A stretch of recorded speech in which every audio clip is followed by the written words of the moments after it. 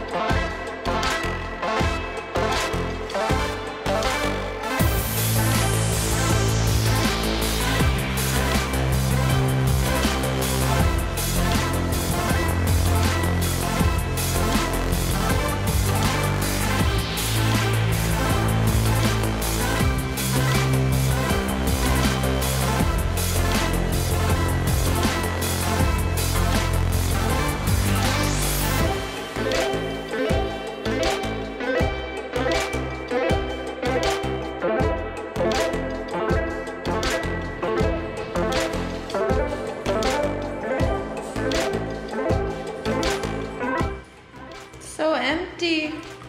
I gotta come back tomorrow and clean, but saying goodbye to this tiny studio apartment. Love the location.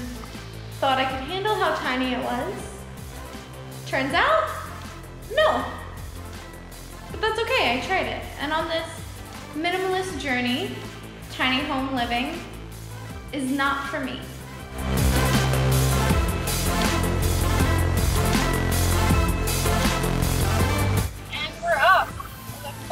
stove. And my dad's truck full of furniture behind us.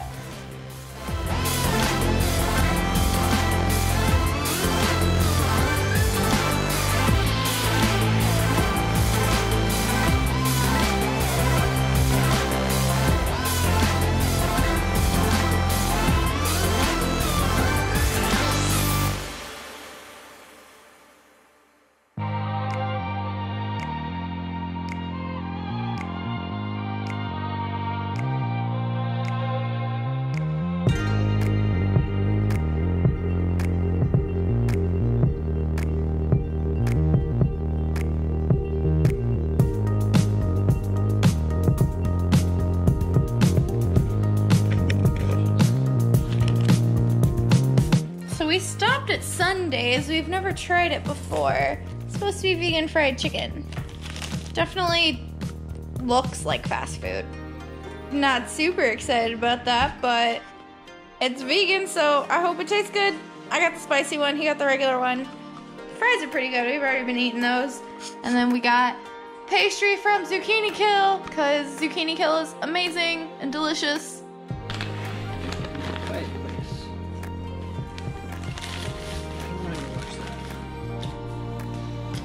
Okay, let's try this burger.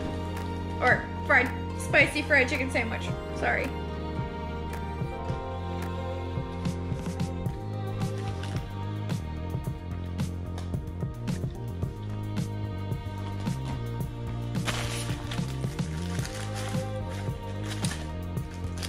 It's not as crispy as I was hoping. Maybe that's because the spicy sauce is tossed in. But it's still pretty good. Hey, so it's the next day, and it's very echoey in here.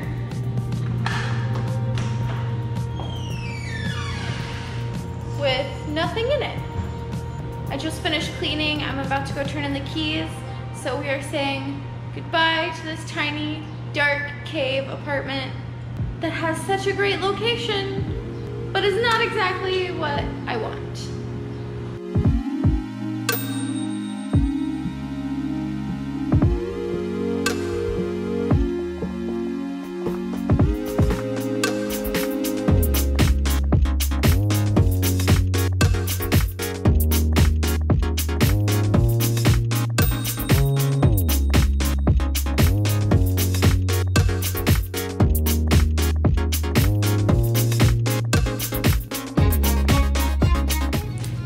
Tiny kitchen. Goodbye, tiny kitchen.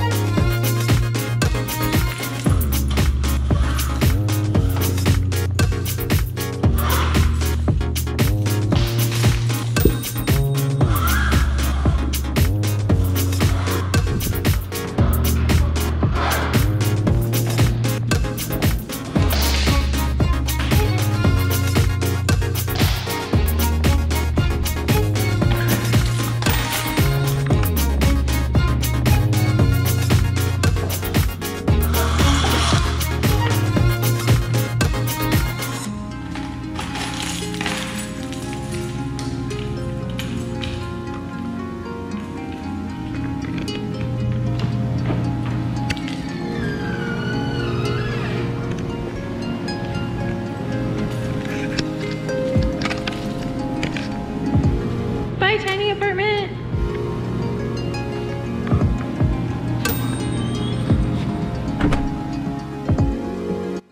I'm right next to a road, sorry if you can hear cars going by, but so I'm editing this video to go up tomorrow, and I have not had enough time to finish unpacking or at least get the house where it's not a complete mess.